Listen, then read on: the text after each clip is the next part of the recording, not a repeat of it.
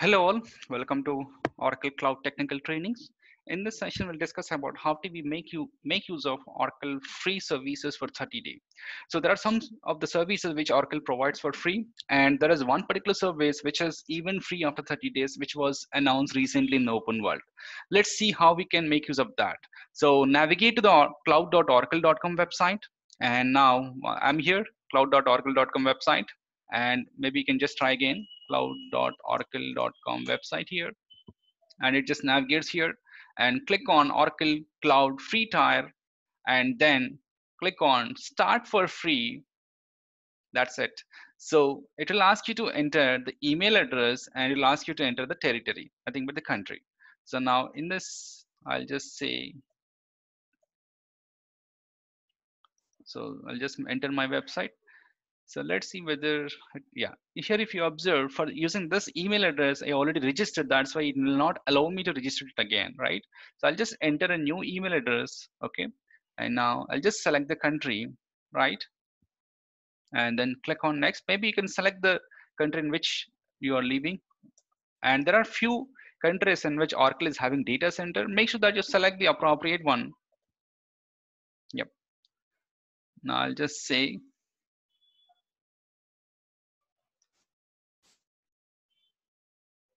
right? So it says one. Okay, I think they will not allow you to use dots. Yeah.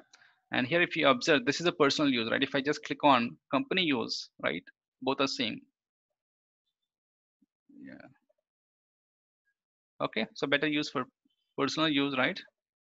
And now here, the list of locations which Oracle is having data centers, right? So in India, we have in Mumbai, right? In US, you have 3 locations. So respective locations, you have it. And I'll select the appropriate data center location, which is nearest for you, right? I'll just select this one.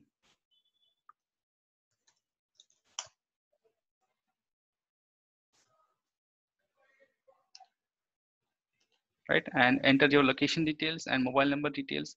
And once you enter mobile number details, it will validate your mobile number also. Okay, so I don't want to re-register again. I'll just navigate through the registration process which I have performed, right? So now once you enter your email details, country details, right, then you'll get into the place where you have to enter your account details, right? Mention the cloud account name, right? This is the cloud account name, nothing but when you navigate to Oracle Cloud, like here, if you observe, it provides navigation with your cloud account name, right? And then mention the data center which is nearest for you. Mention your user details like your first name and last name, and then you enter your location details, mobile number. It will validate the mobile number, so that make sure that you have the valid mobile number you mentioned. And then after that, it will validate the address.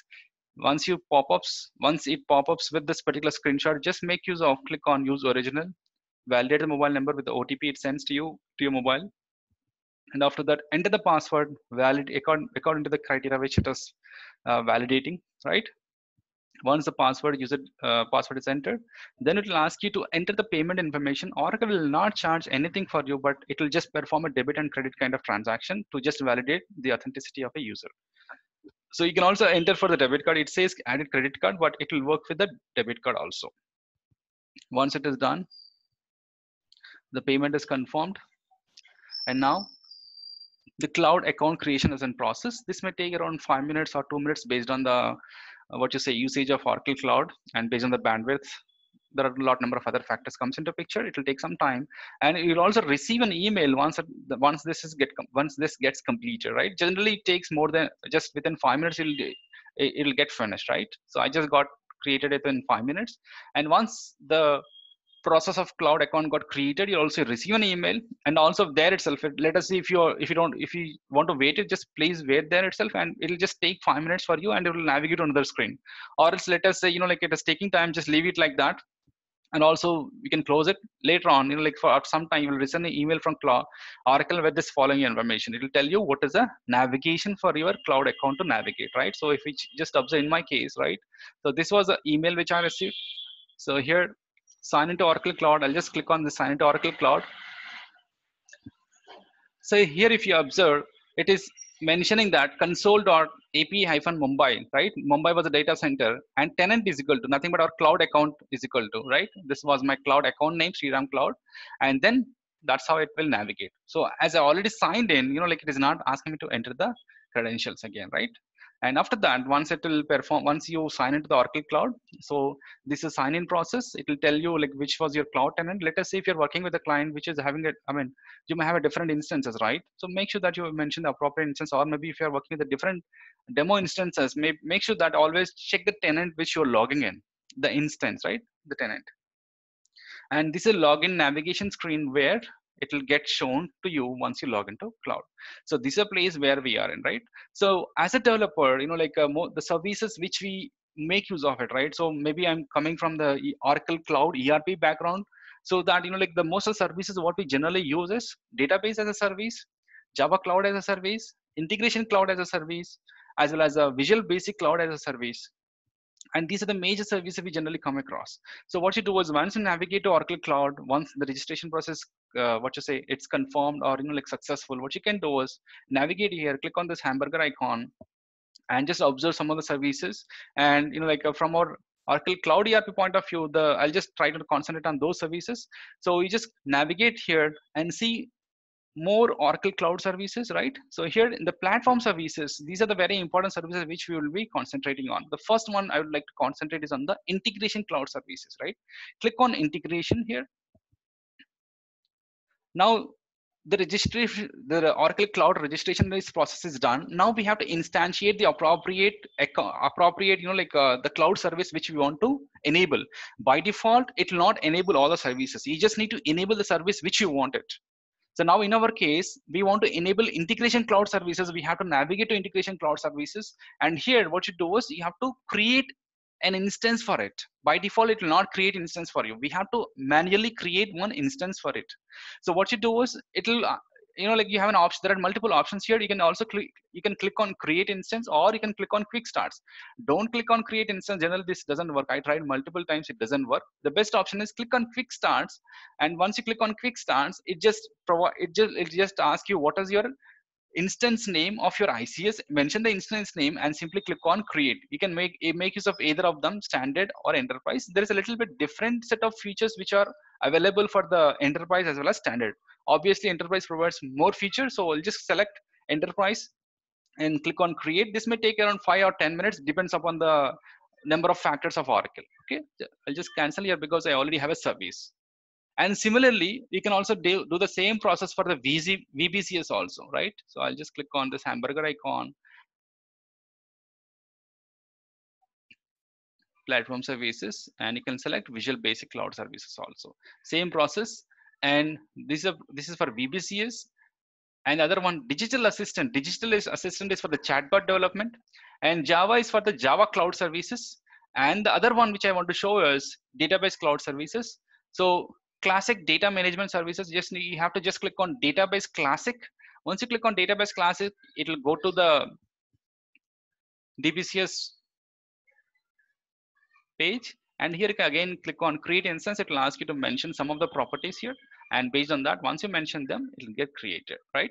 So now one more thing I want to show you is I just want to show you a sample web service of ICS, right? And now I'll just navigate back to this home here. And here I'll go to platform services, click on integration cloud services, right? Yeah, where am I? Yeah, integration. And my services, I already created an instance, right? So the service should have been active for me. I'll just click on this hamburger icon, see whether this service is stopped or started or it is available or not. Just click on it. Yeah, I'll just click on start. So once you create the instance, right, by default, again, it will not start by default. You have to manually start it. Once, yeah, it'll get started. It'll just take a few minutes. Just try again. If you just click on this one, if it is started already, it will allow you to click on open Oracle integration homepage. Here, if you observe, my ICS instance name was Sriram ICS. When I click on open Oracle integration homepage, see the URL, what it provides. It will provide the instance name followed by the cloud account name followed by integration.ocp.oraclecloud.com. oraclecloud.com. Yep. So I'm in the integration cloud service now, right? So if you're working on the integration for the first time, the best and easiest thing here, if you observe, is so click on integrations. I will not get deeper into the integration right now. I'll take the integration classes in the next session. in the coming session, but in this session, I just want to show you one simple service. How do you invoke it, right? So once you get into the integration, so here Oracle provides some set of samples for the developer to work on, right? So what are the services which are enabled, which are available? What you can do is just make them active. Just click on the switch, and it will take some time to get activated. Once it is activated, just click on how to run. It will provide you the URL, right? So just click on this endpoint URL. Now this is the endpoint URL which you have to use it for the purpose of invoking this particular REST web service. This is a REST web service. So what I do is I'll just copy this one. Sorry, I'll just copy this URL, right? And let us say this is my REST web service, and this is a message we have to provide. Hello ICS. I'll just say hello ICS. I'll just copy. I'll go to REST web service here. Sorry, SOAP UI. So by default, you cannot test any web service on the ICS platform. Unlike Delbumi, let us, if you have already worked on Delbumi, you can test any of the web services within the Delbumi instance itself. But in ICS, you don't have the choice.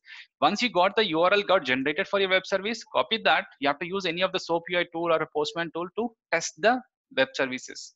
I'll just click on REST here, mention the URL here, and mention the credentials, basic authentication. I'll just